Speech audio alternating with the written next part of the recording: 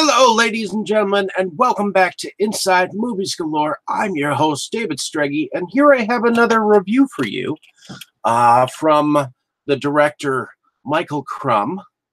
And it is the sequel to Lake Fear, which is distributed by E1 Entertainment along with ITN. Michael Crum's film company is MGI Films.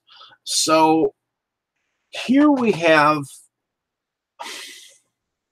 Lake Fear 3, which personally I think this is actually the official Lake Fear sequel, because this follows the story that was brought to us in the first Lake Fear, which was directed by the same director. And so we have the character of Remington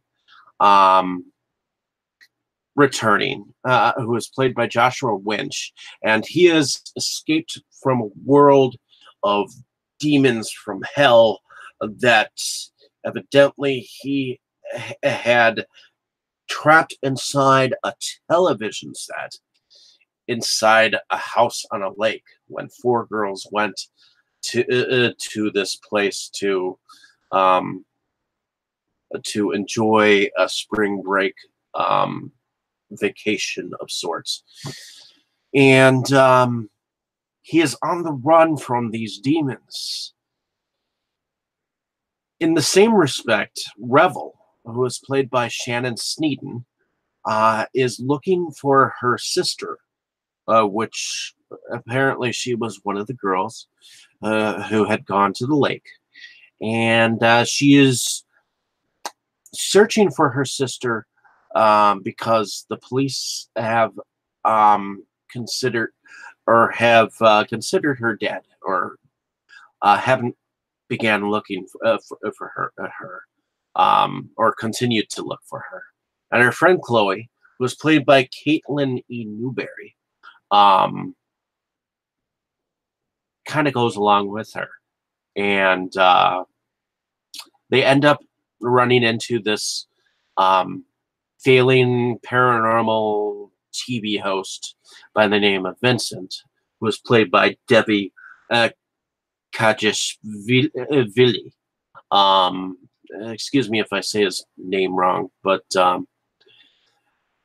in the very beginning of this film, we see kind of a narration of Remington as he goes into this bar, and we hear that he is being followed by these demons, and evidently this spiritual entity possesses the bodies of the living, even though they're not dead, and turns them into these, monsters to attack him, kind of like zombies in a sense, because you see them somewhat do some kind of transformation or whatnot.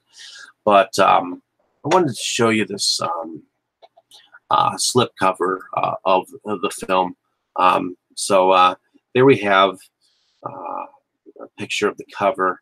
I don't know if you can see any pictures on the back here, but in any case, they run into this failed TV host who ends up, for the thought of money, going with them to a bar, which looks kind of like a cottage on a lake, or on or near a lake. And it seems like the bar owner is against having this Remington show up in their in her bar. She is fearful so much that she ends up accidentally shooting the young girl looking for her sister in the process, and allowing the spiritual entity to possess the young girl's body, and we also see it possess part of the old woman as well, and then that's where it kind of goes weird, because Remington has shown up, and it's like parts of this segment were inspired by John Carpenter's Thing, because you have a headless body running around. Part of the foot ends up being like some kind of animated monster. So, and I believe the leg was part of the old woman.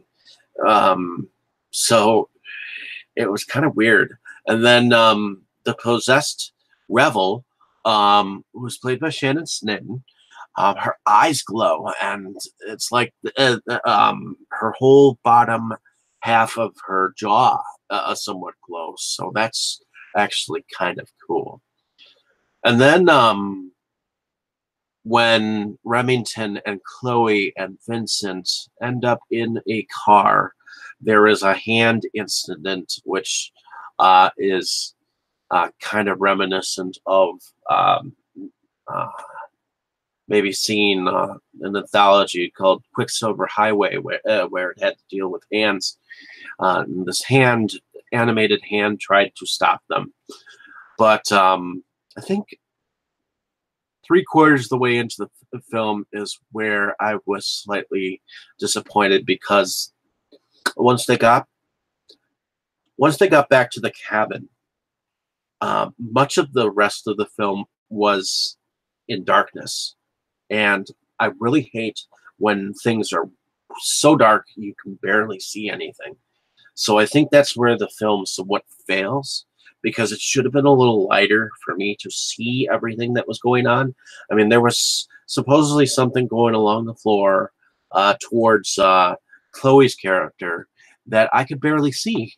And you should be able to see what's going on. I mean, you should be able to see some of the spiritual shit that seems to be going on in the film, and you really don't.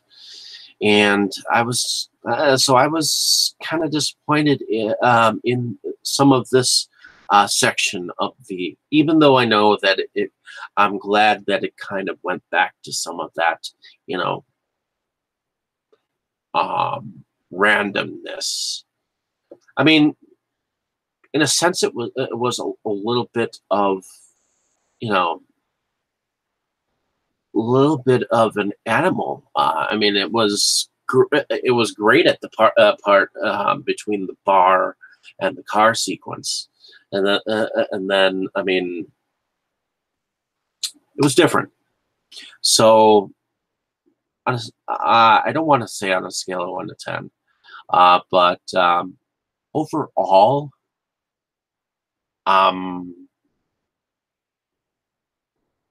whether I enjoyed it, I mean, the acting was somewhat hokey on Vincent's part, that guy's part, but I thought the acting on the other two weren't definitely too bad. I like that Remington is kind of a, you know, almost a non-speaking character, but he's got more of a presence.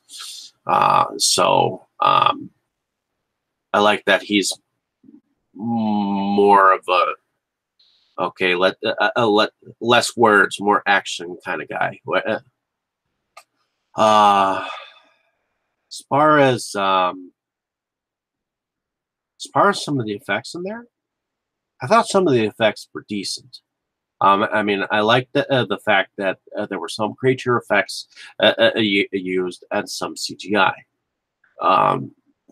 My thing is the darkness, and so overall, I thought this was okay, and I liked the ending. I did like the ending, but it's like I said, that darkness period, it was kind of turning me off, and when I first was watching it, it was putting me to sleep. More because that I couldn't see it. So in any case, um, if you can understand where I'm coming from, hopefully you enjoyed my description of this film. Like and subscribe to my page if you have not. The other thing that I was slightly disappointed in was the fact that this didn't have a scene selection. I'm used to films when they have a menu that they have a scene selection where you can choose which scene that you want to go to, and it did not. I don't like that you stick the movie in and all you have to do is play. That being said, um, I'm used to films that happen like that, but that makes it more like it is independent than it is a regular feature. So, in any case, hopefully you've enjoyed my description of this film. Like and subscribe to my page if you have not. I know I've said that before, but definitely check out some of my other reviews. I'm definitely going to have some more cool reviews for you later down the road because I enjoy watching films and sharing my knowledge of what I think films are, and not all those fake opinions out there that um, others seem to have. Because I think there's a lot of fakeness out there. Because I don't think that people truly watch these films, and I do. So, in any case, have a great day, evening, and morning wherever you are. Appreciate the traffic, and thank you ahead of time for listening to my babble. And so enjoy the rest of your time here on my page.